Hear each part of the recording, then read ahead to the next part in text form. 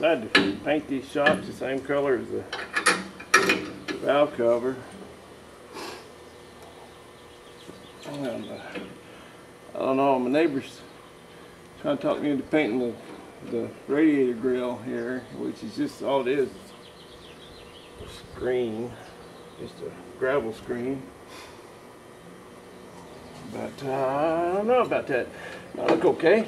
Might look alright, Yeller. I was trying to get ready. We got the Classic Chassis Parade this evening, and so I've been kind of doing a few things. Clean the old girl up a little bit. And if I knew where my wrenches were. Oh, in my pocket. How about that?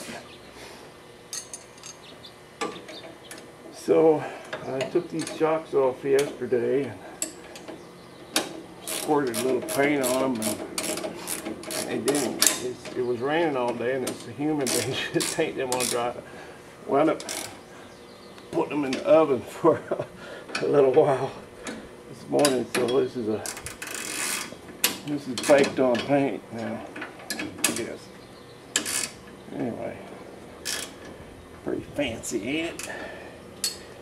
Now, I know a guy, I'm not gonna mention any names or anything, but his initials are R. Peak.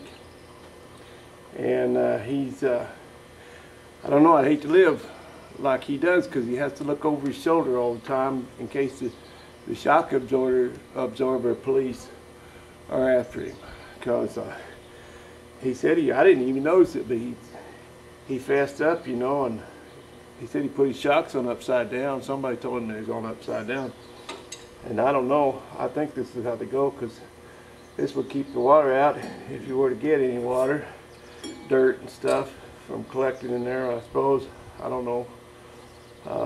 But I hope I'm doing it right, because I'd hate to live like that, you know. I'd hate to have a feeling that the police are after me, or the FBI or something, and just have to live in fear of being locked up, you know, for putting your shocks on upside down. So, well, I hope maybe you can help me out, R. Peak.